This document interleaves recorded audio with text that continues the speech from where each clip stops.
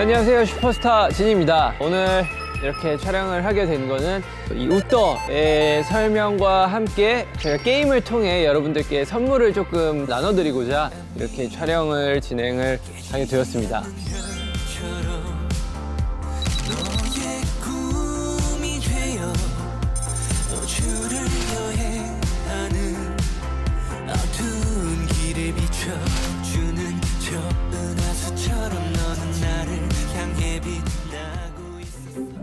일단 웃더는 앨범을 만들게 되면서 제가 공항에도 좀 들고 다니고 저희 콘서트 역렬에서 직관도 한 바로 그 친구인데요. 활동도 해야 되고 뭐 바쁘잖아요. 그래가지고 저 대신 야미 여러분들 곁에 있었으면 좋겠다 해서 지금 이렇게 탄생하게 된 귀여운 친구입니다. 저의 의견이 거의 한 80~90% 들어간 그런 제품들이고요. 이 친구도 이제 에피소드가 있는데 원래는 팔도 달려 있었는데 안 꽂았을 때 뭔가 이렇게 걸릴 것 같다 싶어가지고 후반부에 제거를 하게 되었고, 이 후드 같은 경우에는 뭐 색깔, 뭐 로고, 그리고 핏도 제가 원하는 대로 좀 만들었습니다. 그리고 또 보시자면은 아이디 카드 홀더인데요. 회사 출입증 카드나 학생증 등등을 넣어 다니면 어떨까? 그리고 마그넷, 또 이런 거 냉장고에 하나씩 붙어 있으면 굉장히 귀엽지 않겠습니까? 마그넷으로만 활용하기보다는 뒤에 뭐라도 달려 있어서 살짝 실용성이 있었으면 좋겠다 한 게 이제 제 의견이라 그 뒤에 이 병따개를 집어넣게 되었습니다. 저는 실용파라서 뭐 콜라나 사이다 드실 때 언제든지 따서 드시길 추천합니다. 자, 그러면 이제 본격적인 챌린지에 들어가 보도록 하겠습니다.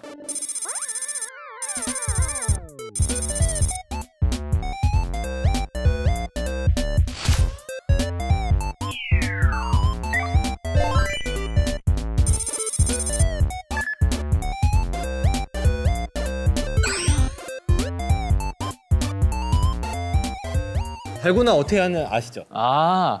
3분? 아이, 10초면 하죠. 준비, 시작! 시작!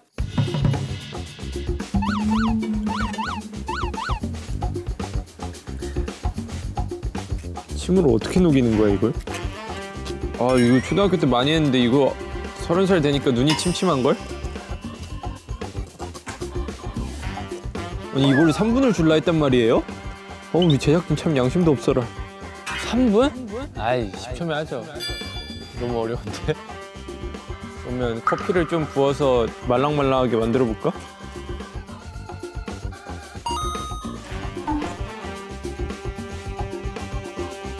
좋아, 커피 파워.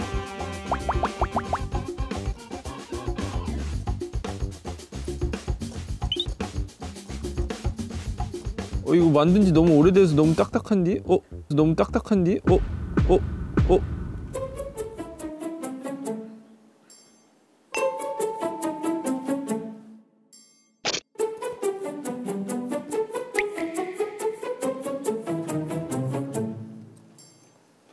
완성했습니다.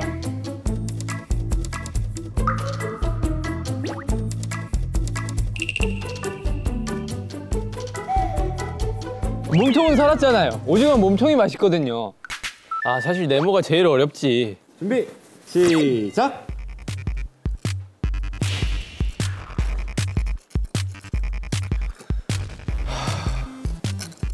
야, 오징어 게임에서 사람 많이 죽은 이유를 알겠네.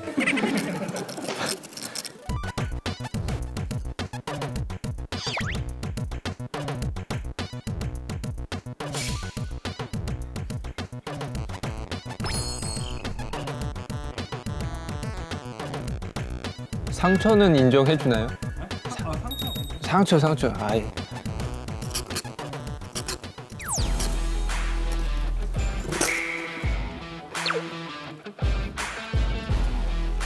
너 진짜 너무 깔끔하게 잘렸어요. 진짜로. 진짜 완벽하게 잘렸어요. 보시면 알아요. 이게 고수거든요. 야, 신기하네. 어떻게 자꾸 이렇게 깔끔하게 잘리지? 야, 두 면이 동시에 잘렸다. 눈고나 웃겨 챌린지는 성공!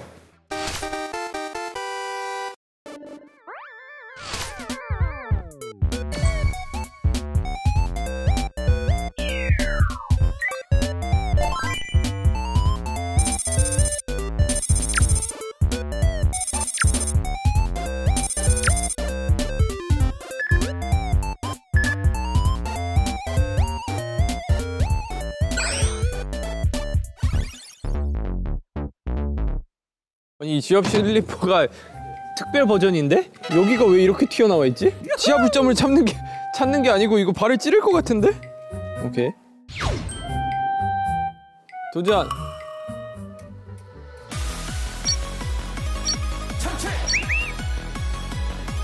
아! 아!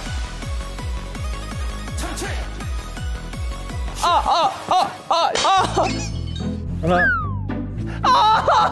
자, 다시 슈퍼 참치부터 갑니다.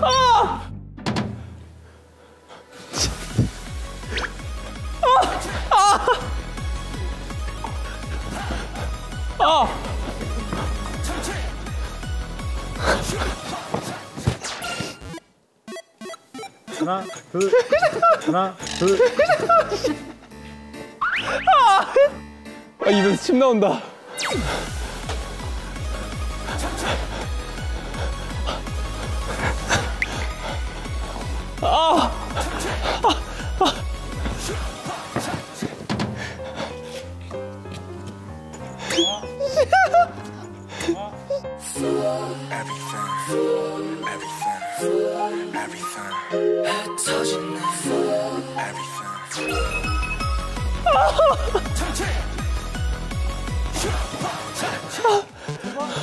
하나, 둘. 오케이. 자, 바로 땅 따먹기입니다. 아.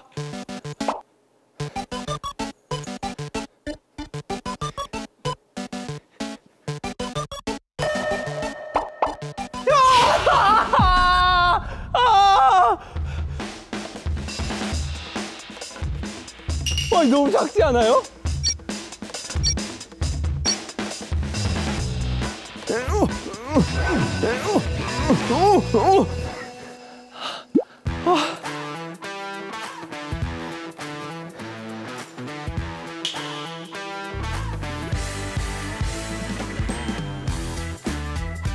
성공? 시간이 성공하셨습니다.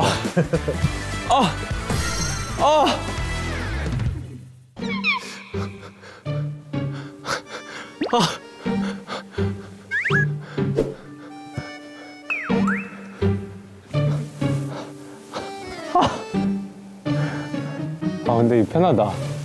잘 만들었다.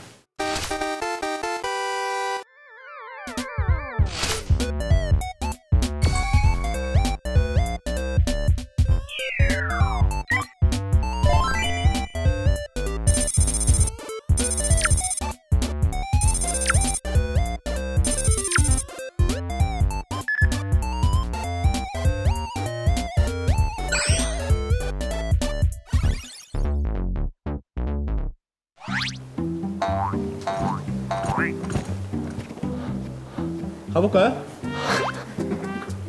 도전. 도전 준비.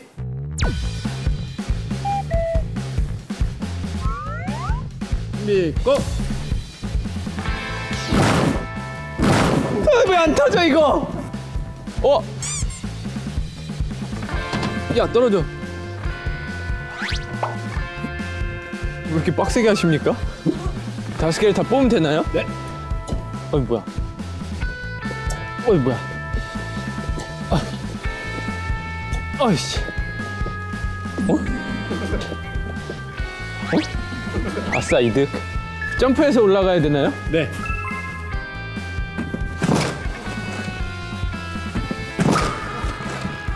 다시 처음부터 가지고.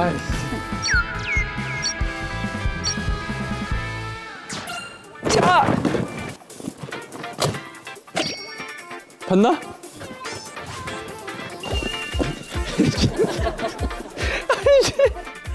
눈치도 빠르셔. 아싸.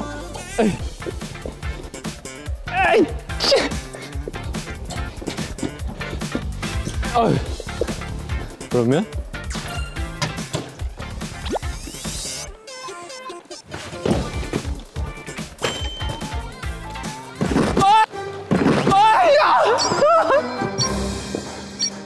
다시 처음입니다.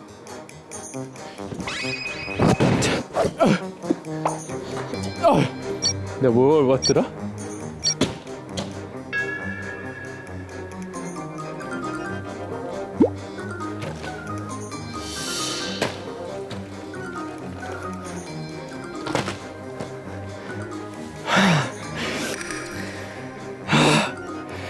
이 뭐랑 뭐 걸려 있다고요?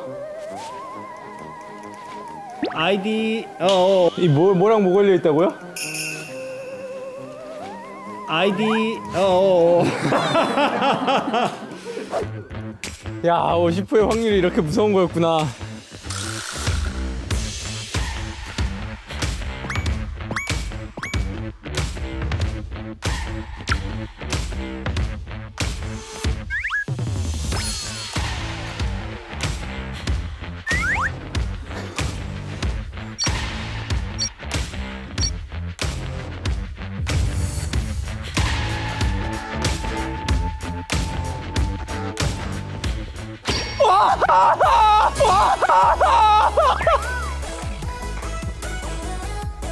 아! 예!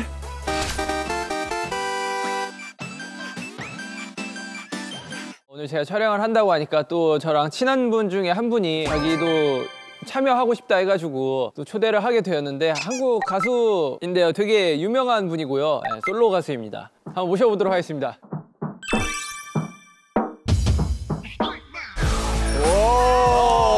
솔로 가수는 아니죠, 형님? BTS 첫 솔로 가수 제이홉입니다. 네, BTS 첫 솔로 가수. 야, 쟤 이게 무슨 일이야? 아이, 뭘 또 무슨 일입니까? 이 어마어마한 컨텐츠를 어떻게 준비하셨어요, 형님? 아유, 무슨 제이홉이 한 거 다 그냥 그대로 시스템 이어받아가지고 했죠. 여튼 제이홉 right here, 여러분들. 회사를 떠돌던 제이홉이 회떠. 네. 제이홉이 등장했습니다, 여러분들. 진영을 응원하기 위해. 저희 이 방탄소년단의 첫 번째 솔로 가수고요. 제가 두 번째 솔로 가수입니다. 그렇네요. 형이 이제 두 번째네요. 그쵸. 축하드려요, 앨범 발매된 거. 감사합니다. 돈 많이 주셨잖아요. 여튼 뭐 하는지도 모르고 왔어요. 이렇게 형이 옷을 입어달라고 해가지고 네. 옷도 입었고 이쁘잖아요.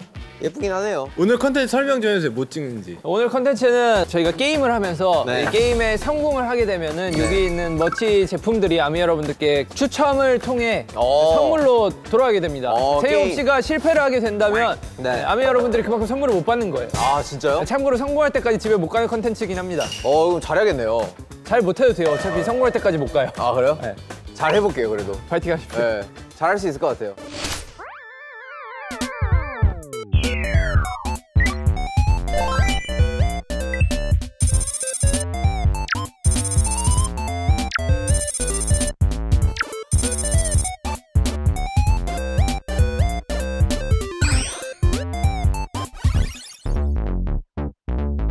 이번 게임은 무려 포스터가 걸려있는 게임입니다. 포스터 좋죠. 이거를 성공을 하면은 이제 팬분들께 포스터가 드릴 수 있는 그런 그건가요? 오, 성공을 해야겠네요. 네, 포스터 이렇게 집에 이렇게 붙여두면 이쁘잖아요. 이쁘죠. 포스터 되게 중요해요. 저도 어렸을 때 집에 포스터 막 붙여두고 그랬거든요. 포스터는 아니고 사실 A4 용지에 제가 좋아하는 애니메이션 캐릭터 뽑아가지고 막 진짜요? 여기저기 붙여두고 그렇게 하긴 했습니다. 되게 형스럽네요.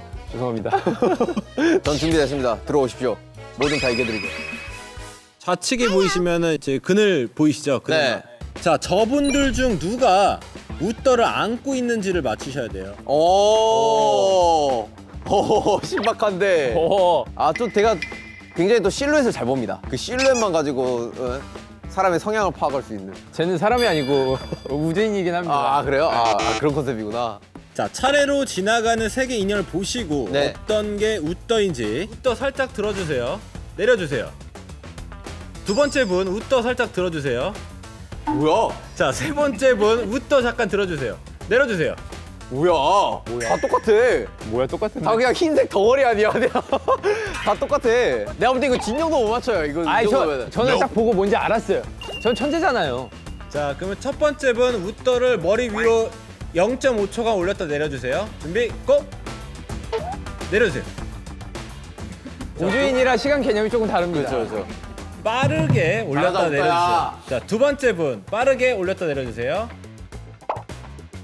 웃더가 생각보다 얼굴이 커요. 얼굴이 되게 얼큰이에요, 얼큰이. 저랑 좀 반대로 만들었어요. 그러니까 여기서 소주잖아.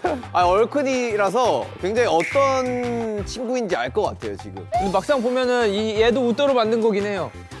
웃더가 버전이 다 달라요? 그런데 뭐 작은 것도 있고 큰 것도 있고 그렇네? 그치. 근데 저는 알 것 같은데? 일단 3은 아닌 것 같은데? 3은 너무 작아요, 웃더치고는. 2번 가겠습니다. 2번입니다. 몸 보고 알았어요. 2번이에요. 내가 우리 팬 여러분들을 위해 맞추겠습니다. 웃떠야 떠올라라 웃떠.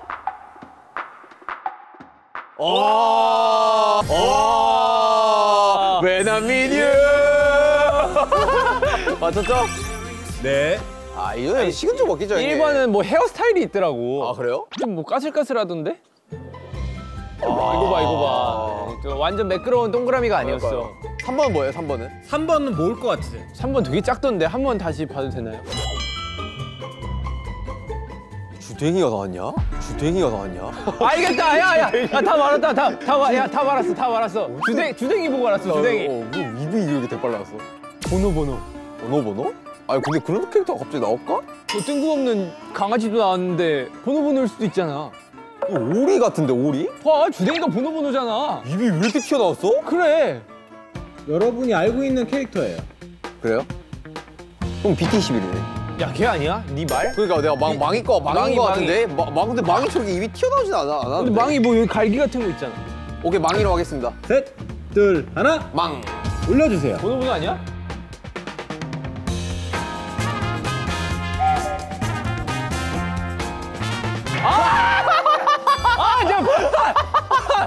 내가 번호라 했잖아. 야 이 새끼 뭐 보도가 써있어 왜 나와? 아니 딱 봐도 번호 같이 생겼잖아. 주댕이 튀어나온 게. 포스는 획득이잖아요. 맞습니다. 똑똑해요.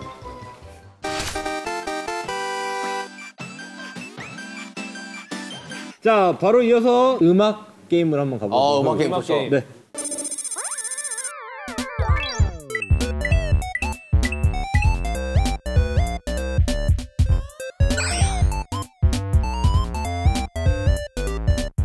주얼리 슈퍼스타 형 알아요? 노래?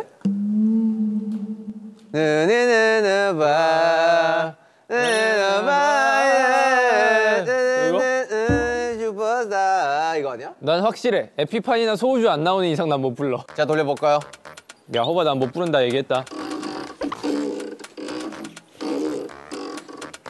이거 호로 되겠는데 이거? 갈까요? Let's go! 자동차 소리 아니야?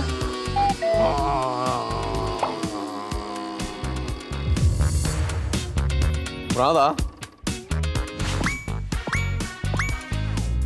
찐이야. 찐이야. 야, 또 찐이죠. 영탁님의 찐이야. 찐이야.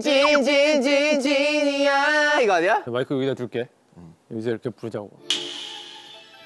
뭐야, 여기가 니나니 고릴라다. 이거 아니야? 니나니 고릴라다. 이거 아니야? 고릴라 아니었어? 찐이야.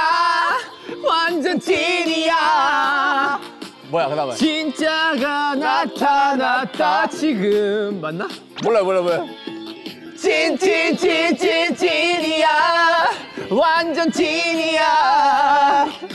요즘같이 가짜가 많은 세상에 믿을 사람 바로 그만 좀 움직여봐. 좀 가자. 안 보이잖아. 카메라 워킹. 내 모든 걸 다 줘도 내 인생의 전부인 사람. 뭐지 이거 박자 아닌가? 맞추면 돼요.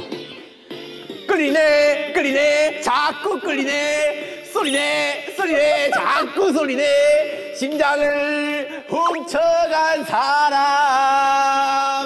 몰라 이거. 찐이야. 완전 찐이야. 진짜가 나타났다 지금. 지금. 찐이야. 완전 찐이야. 진하게 사랑할 거야. 오 83점. 다행이다. 그럼 83점이에요. 와, 축하드립니다. 찐이야. Shout out to my 영탁. 영탁 쏘리 마이 브라더.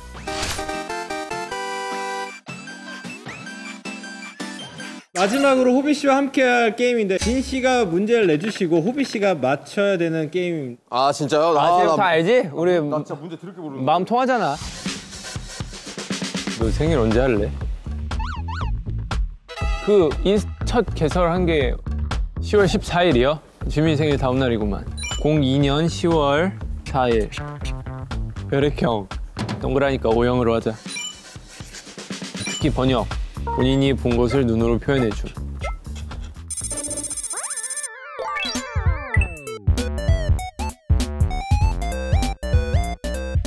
다른 멤버들보다 웃더에 관심 있는 사람 중 하나다 나는. 그쵸. 제협이 알만한 걸로 오케이, 제가 오케이. 다 하겠습니다. 네, 이런 건 감이에요, 오케이. 형님. 자, 그럼 연습 게임. 네. 이름?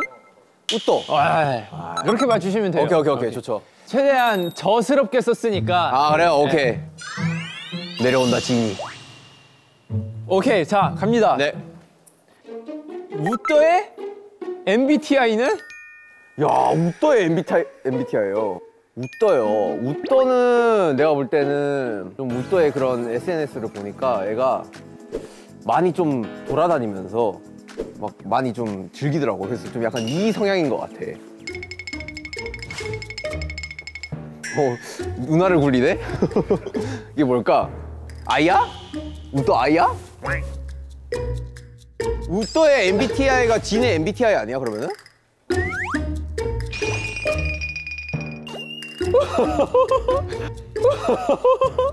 모르죠. 아 그래요? 계획적인 친구인가요? 아니면 계획이 없는 계획이 없는 친구입니다. 이상인지 이성? 이상적이죠. 감정이 별로 없으니까 사고형으로 하죠. 나잖아. 형 MBTI 뭔데요? 형 MBTI 뭐예요? 저는 형 I 뭐예요? INTP요. INTP예요? 네. 그럼 INTP 아니야? 정답입니다. 정답입니다. 네, 좋아요. 정답이에요. 어떻게 그렇게 이런 잘 식으로 맞춰? 저거 맞춰도 되는 거죠? 어떻게 그렇게 잘 맞춰? 웃더는 사실 형의 그거잖아요. 그쵸. 자아 중에 하나잖아요. 당연히 형의 MBTI가 곧 웃더의 MBTI지. 제이홉은 공부했으면 서울대 갔겠다. 아주 뭐 인성을 해야지. 똑똑해. 와, 더 이상 맞출 게 없는데. 아니야. 어려운 거 줘봐요, 어려운 거. 맞출 수 있을 것 같아. 진짜 어려운 거? 네, 진짜 어려운 거 줘봐요. 자, 웃더의 생년월일은? 웃더의 생년월일이요. 제가 생년월일까지 알아요, 선생님. 저도 방금 알았어요. 웃더의 생년월일. 네. 설마 SNS 개설 날짜인가?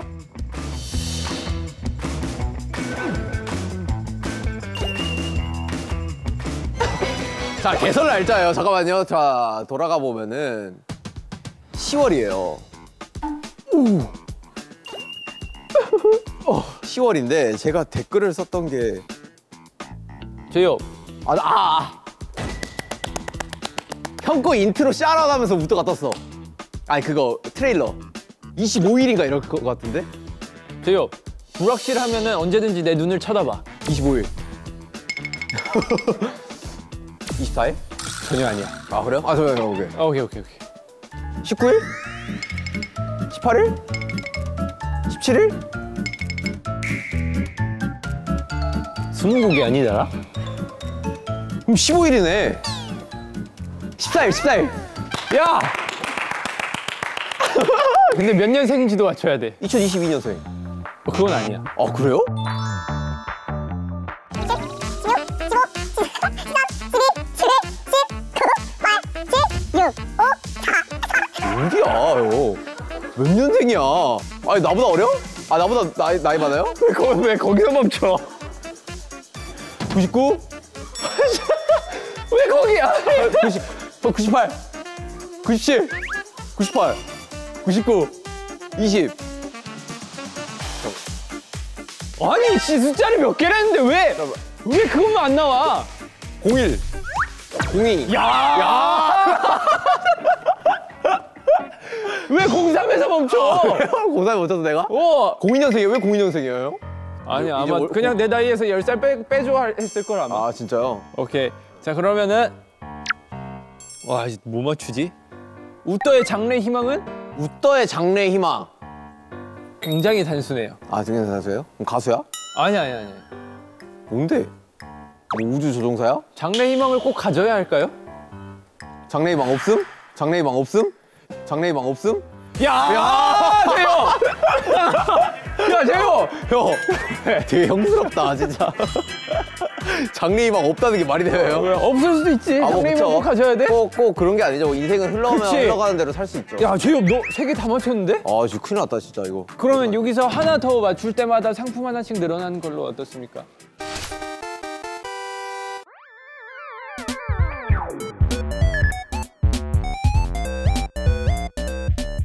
웃더의 직업은 뭘까요? 직업 뭐예요? 직업 우주 떠돌이 아니야? 살짝 줄이면? 웃떠? 조금 늘리면? 우주 떠돌. 단어가 되게 말하면? 단어가 되게 말하라고요? 우주 떠돌이. 두 글자만 빼면? 외계인? 외계인? 왜 우주 떠돌이에서 두 글자를 뺐는데 외계인이 되지? 우주 떠돌이 세 글자잖아. 우주 떠돌이 다섯 글자잖아요. 그러니까 세 글자잖아. 그러니까 우주 떠돌이. 떠돌이. 떠돌이. 야, 너 양심이 있으면 이거 맞춘 걸로 할래? 틀린 걸로 할래? 틀린 걸로 해주세요. 알겠습니다. 02년생은 03에서 멈추더니 우주 떠돌이는 두 글자 빼랬더니 외계인을 만들어? 야, 이거 키 갑시다, 키. 키요? 뭐야 이키야. 제가 봤을 때 중간에 맞춘 것 같아요. 40?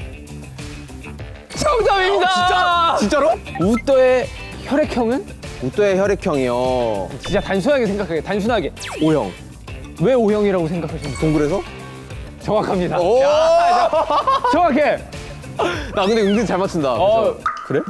은근 잘 맞춘 거 아니야? 세 분께 더 드릴 수 있는. 네, 제이홉 씨 덕분에 이제 세 분께 상품을 더 드릴 수가 있게 되었습니다. 한 말씀.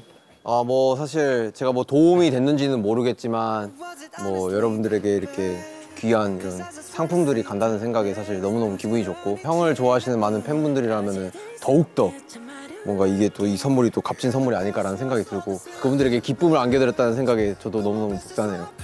제이홉 씨 말을 참 잘해요. 자, 그러면 또 형을 좋아하시는 팬분들이라면 또 저도 좋아해 주실 거고 맞죠, 맞죠, BTS를 맞죠. 좋아해 주실 거고 맞죠. 여러분들 사랑합니다. 우리 아미 사랑해요. 자, 그러면 우리 제이홉 씨 정말 훌륭하게 일을 해내셨는데 네. 제가 드릴 수 있는 건 없고 대신 이걸 드리겠습니다. 미쳤다, 이거. 아직 회사랑 상의는 안 했는데 그래요? 이거 샘플 제품이거든요. 아, 진짜? 네, 그냥 가져가세요. 와, 형 근데 이거 대박인데? 그래, 내가 이거 되게 좋다고 내가 이게 대박 히트칠 상품이라고 내가 예견했거든. 진짜? 이거 진짜 대박이다. 좋아. 되게 부들부들하고 폭신폭신하다. 심지어 약간 좀 담백하니 귀엽네. 어때, 괜찮아? 진영의 선물 아주 마음에 듭니다. 오늘 출연료 괜찮아? 출연료 좋네요. 진영 파이팅! The Astronaut 파이팅!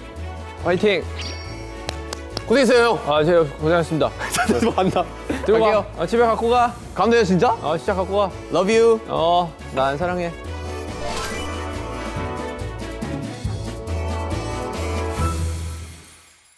제가 만든 상품들 정말 선물로 드리고 싶어서 만든 컨텐츠니까 재밌게 봐주셨으면 좋겠고요. 색연필이나 펜으로 그려도 좋고 뭐 태블릿으로 그려도 좋습니다. 나만의 웃더를 그려서 SNS에 올려주시면 추첨을 통해 선물로 드리고요. 저희 아미 여러분들의 그림 솜씨를 마음껏 뽐내주셨으면 좋겠습니다. BTS 진 많이 사랑해주세요. 아미 여러분들 감사합니다.